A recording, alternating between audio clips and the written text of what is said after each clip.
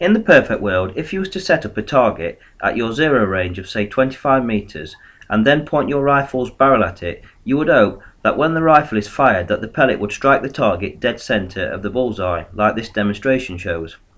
In reality though, this doesn't happen, and it's in this part of the DVD that I'm going to try and explain why. In reality then, once you fire at the target with your barrel pointed dead centre of it, you will notice that the pellet misses the centre of the target and falls low. This is because gravity, which is a force here on Earth, is constantly pulling down on the underside of the pellet from it exiting the muzzle all the way along its flight path, trying to pull the pellet back down to Earth. This effect, caused by gravity, has now caused the flight path of the pellet to become curved. The flight path is now called the pellet's parabolic trajectory after the shape of its parabolic curve.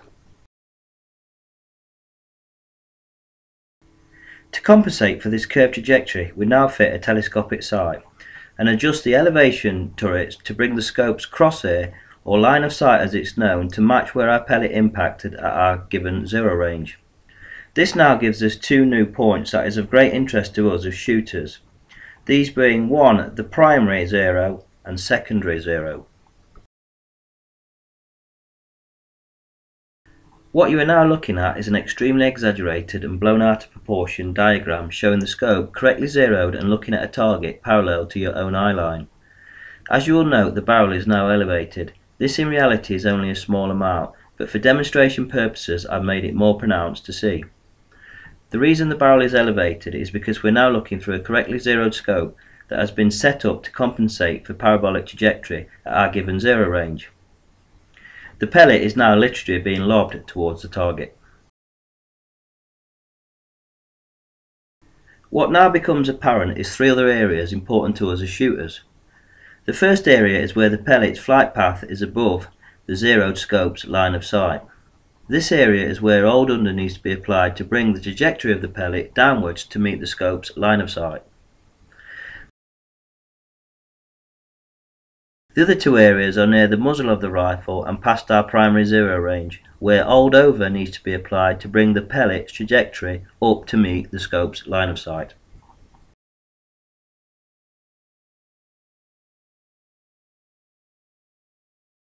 So how do we reduce the angle then for the old over and old under?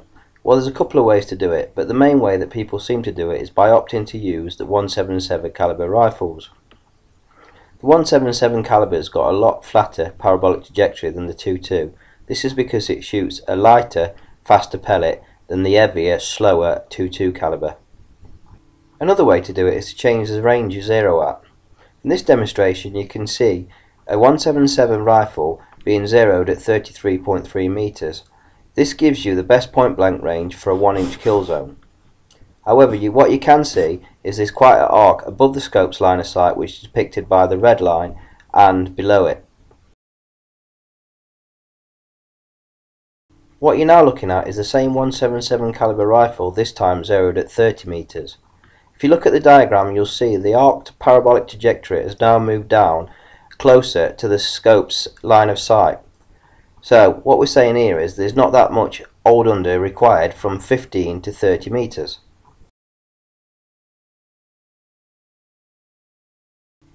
If you want to cut out applying old under altogether and only have to concentrate on applying old over, and you're using a 177 sub 12 foot-pound rifle, what you can do is zero that rifle at 19 meters. If you're looking at the profile now, you can see that I would never have to apply old under in this scenario. This procedure at zeroing at 19 meters is used a lot by hunter field target shooters. The reason they do this is because a lot of their targets fall between 17 out to about 25 meters, and as you can see, parabolic trajectory cuts the scope's line of sight perfectly at these distances, making an easy shot just by using the crosshair.